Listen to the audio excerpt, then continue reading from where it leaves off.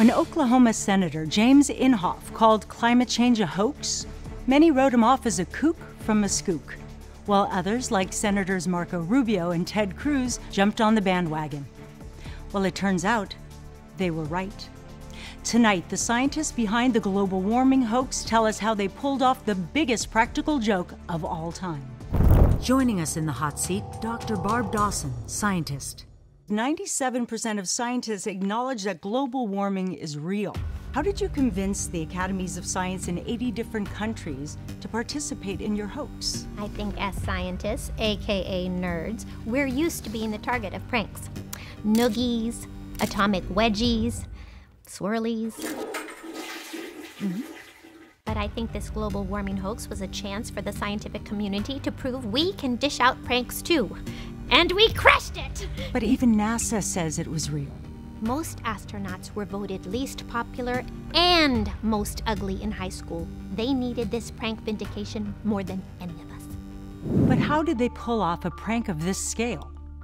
For instance, how did they get footage of polar bears clinging to tiny pieces of ice? My family has been teaching bears to act for centuries. So you were responsible for teaching the polar bears to look sad and hungry. At first, I cast polar bears from Coca-Cola commercial. I said to them, "You are starving. The world is melting."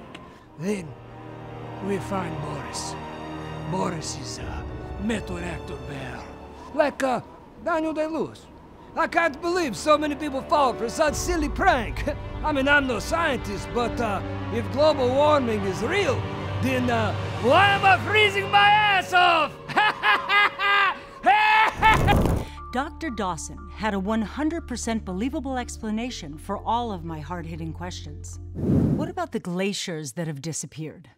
You'd be surprised what 300 beauty school dropouts with Conair Pro hairdryers can do. Well, now that scientists have gotten a taste for pranks, what do you think you'll do next? Oh, this wasn't our first prank. Between you and me, tobacco doesn't cause cancer. No one has ever been to the moon, and germs aren't really a thing. We just made that up because most scientists don't like touching other people.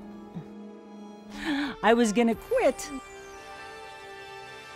Up next, a feel-good story about the Koch brothers' Coal for Tots initiative.